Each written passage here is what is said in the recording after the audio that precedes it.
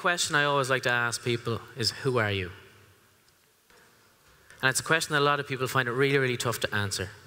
If someone asks you who you are, if you're talking to someone on the street or you bump into your cousins that you haven't seen in a long time, we always go straight to, well, I'm an engineer, I'm a teacher, I'm a doctor.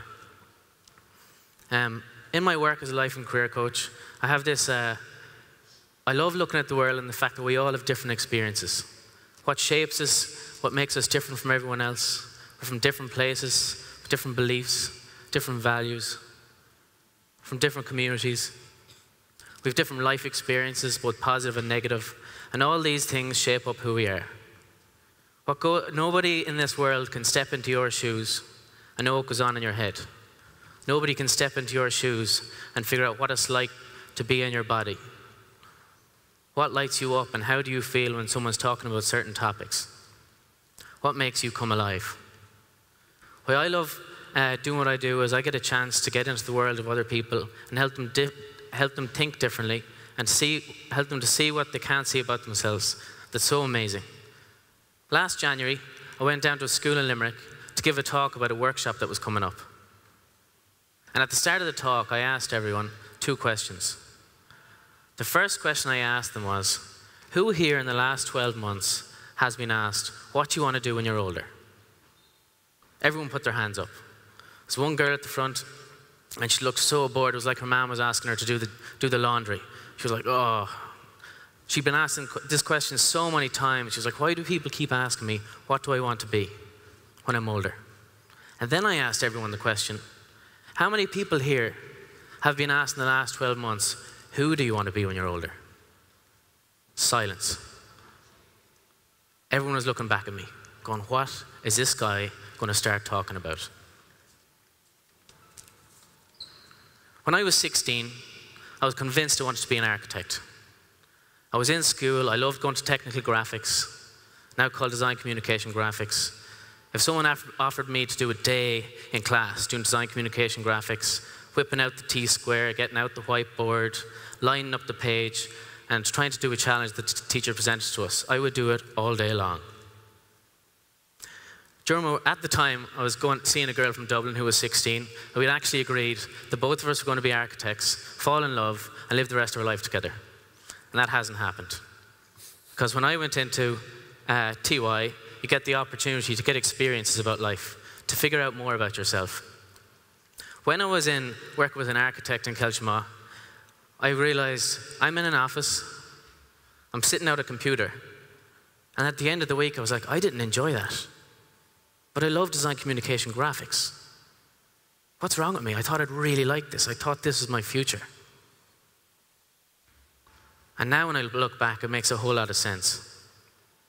Because one of the things that I really value more than anything is connection. And when I was in that office, I was sitting down at a laptop, looking at a screen all day long.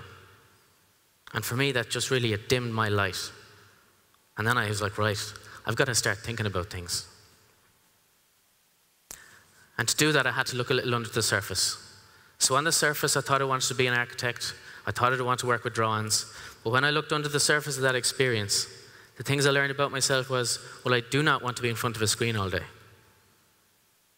And when I got into the nut of it, it was like, I want to be connecting to people every day.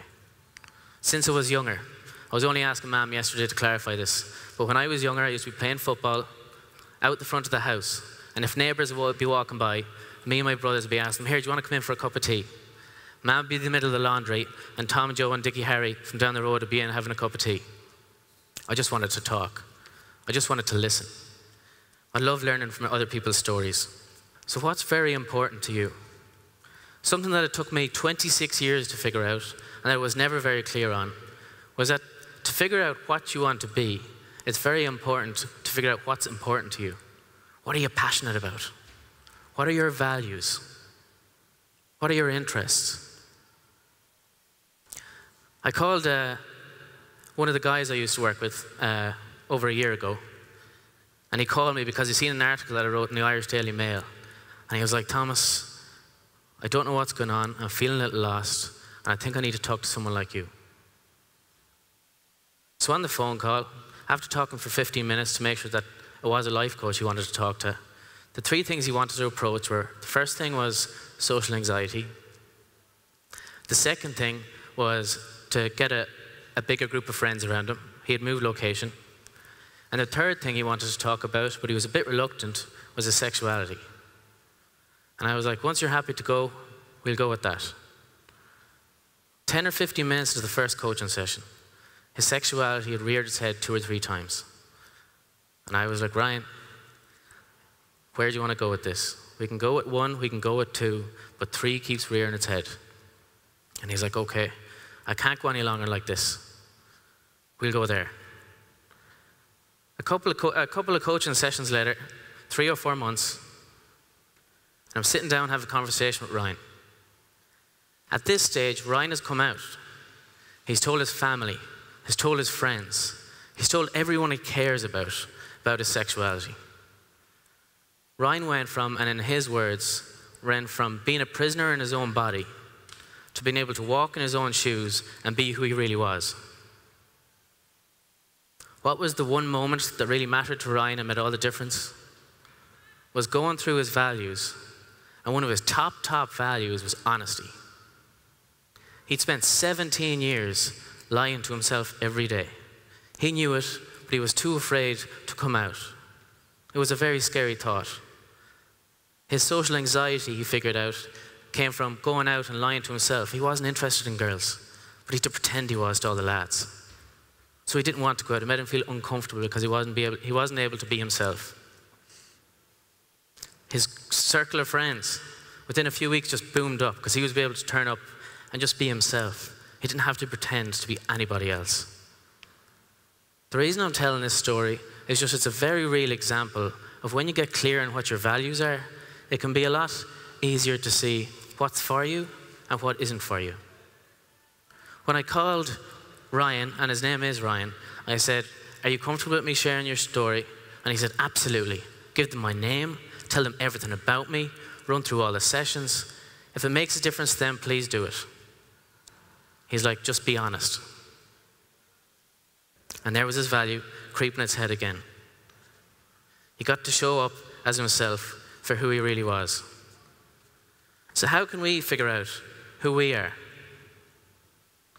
For me, when I go through my values, stuff like social connection, family, honesty, these are the things to matter to me. And I have to figure out, well,